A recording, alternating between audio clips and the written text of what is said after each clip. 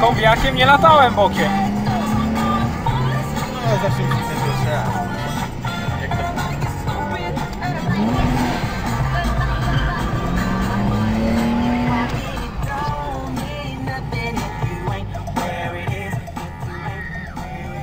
Tutaj to przytulnie w porównaniu z niektórymi. No, właśnie o to chodzi.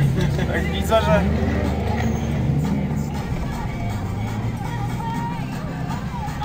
Nie mamy ręcznego, więc zawracamy taką techniką.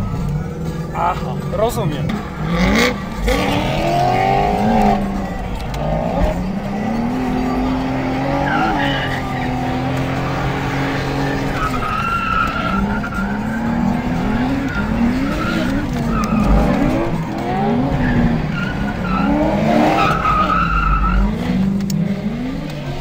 Osoba wcześniejsza przede mną niby powiedziała, że takim to ja nie jadę. To ja mówię, no to kurde, myślę sobie, nie wiesz człowieku, co tracisz. Nie, no, na pewno byłoby lepiej, gdybym miał ręczny. To przez to bardzo często tutaj coś się dzieje, bo nie mam się jak asekurować, ale zasadniczo no, coś tam można pojechać bez ręcznego.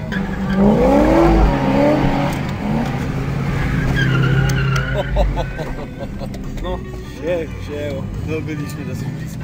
tak.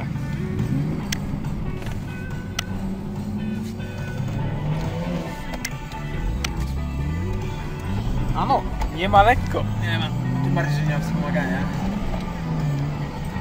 Dobra, czyli jedziemy kombiakiem bez ręcznego Tak. i bez wspomagania. Z jakim silnikiem? 2.8. 2.8. Ale niestety nie ma pełnej mocy. Jedziemy... Są jakieś problemy z czujnikami. Tak, czyli jedziemy kombiakiem bez pełnej mocy, bez wspomagania i bez ręcznego.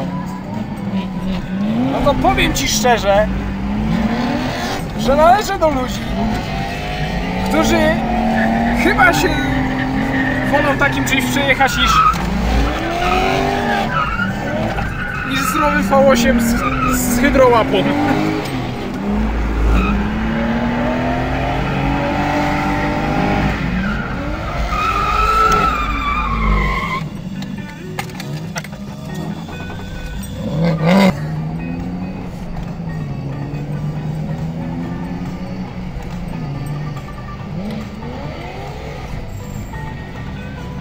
Czyżbyś zastawił zawieszenia pod względem mojej wagi, tak jak robił to siwy w swoim E30? Nie, to tak to nie aż. To była beka. Tak, się spytał, ile ważysz? Jeżeli dojeżdżasz do Częstochowy... O, siwy dinozaur driftu powiedział. Tak?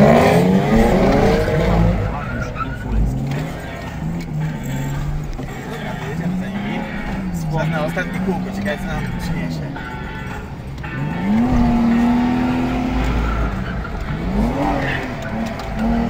Co się stało z tym ręcznym?